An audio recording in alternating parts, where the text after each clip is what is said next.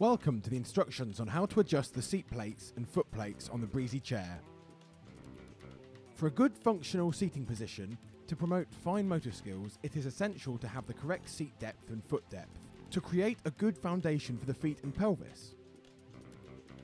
To adjust the seat and foot plate for the best seating position, loosen off the lower back rail bolt, top tie bar bolt and the lower tie bar bolt, until the seat and foot plate move back and forth freely.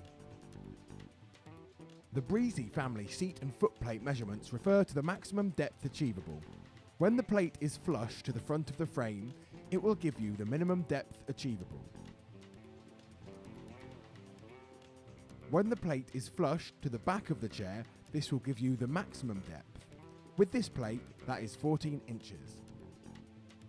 You will need to adjust the seat and foot plate to adapt for growth or for access to an activity surface such as a table, or if you are using the same chair for different individuals. It is always a good idea to make a note of where the seat and foot plates are originally when moving them, taking note of the notches from the top for the seat plate and from the bottom for the foot plate.